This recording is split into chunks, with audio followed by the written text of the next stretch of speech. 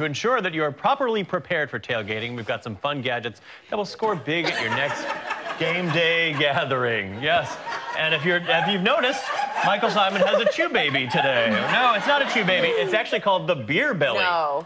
Michael, show this. Much classier than that beer helmet, Clinton. Yes. So you store the beer in your belly. There's a bladder pouch. No. Yes. Oh, yeah. And then there's a straw, right? I will be smuggling this into every Browns game from Isn't here there a on straw in. that you can... Watch Yeah. this. Wham! Are you kidding me? Oh. Pull the top Pull off. the top. You got to pop the top. Yeah. And so, there you go. It's a colostomy bag. And the liquid is just as hot.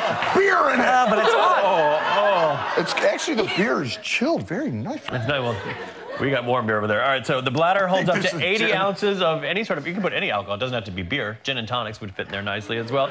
And you can do hot or cold. So you just keep sipping. Yep. All right, yeah. Well, the reason it's extra $34.95. value is because a beer at City Field is $12 now. Yes. $12. This is one the perfect beer. BYOB. you can Bring buy- your own belly. You can buy one of these for all your friends. Nice. I love it. Okay, next up is the make a wish.